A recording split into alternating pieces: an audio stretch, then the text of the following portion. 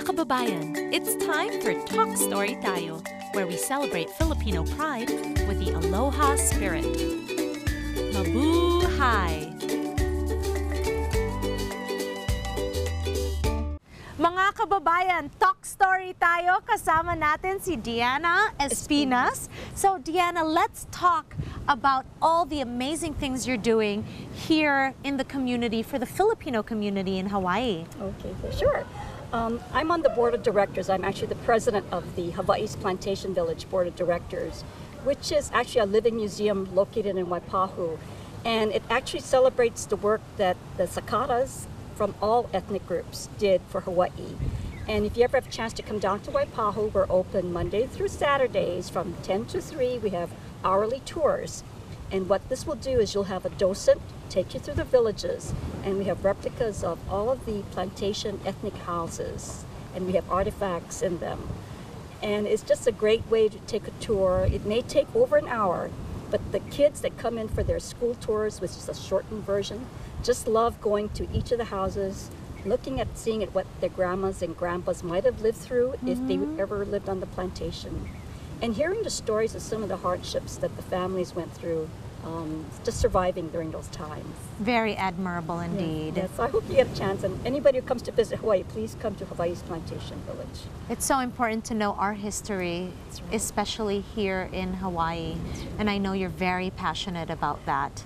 Well, actually, I don't even have any plantation roots. I'm a city girl. My parents both came from the Philippines, but they met here in Hawaii. And it's only because of the work that I've been doing in the Filipino community that I started to start visiting Waipahu and just got immersed in that whole area.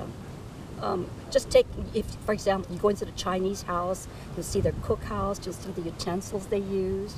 We go to the Portuguese, the Puerto Rican house, you've got the Japanese house, Okinawan. We have a sample replica furo, where you did community bathing in the olden days. We have an old barber shop. And of course, you have Korean house, and the most poignant visit is the Filipino bachelor's quarters, where you see how the men who worked on the plantations lived in bachelor's quarters and what was important to them during those times. It was either gambling or pictures of movie stars on their walls, or boxing or cockfighting. This reminds me so much of Lonnie Carter's Romance of Magno Rubio. That was a great, great play. Yes. I enjoyed that one. Yes, we have that on Theater Thursdays on our show, and I really feel that it is through art and culture that we are able to share our stories to the next generation. That's right, that's right. And in fact, you just hit it on the head for me too, is I didn't really try to explore my Filipino culture until I went to my first showing at Kumukahua, and it was Peregrinacion with Chris Millado as a director. I mean, I went to every showing that I could, and I wanted everyone in the community to go if they could. Isn't it so beautiful when you discover who you are? Yes, and you find out there's more yet, that you have to hear the stories from your parents or someone else's parents. Yes. Because I'm never going to be able to live that for my own lifetime. And that's why it's so important, I think, that you talk to the older generation. Talk story tayo, di ba? Yes. Because we are from a legacy of oral history. That's right. And when we stop communicating with each other, when the generations stop communicating, then we lose our identity. That's right. So it's always important to go back to your roots, to understand why your parents are the way they are, why your ancestors are the way you are, so you can figure out who you are. That's right, that's Yeah. right. And part of the other organization that I'm a member of is the Filipino American Historical Society, where we are trying to help people in the community document online their little stories.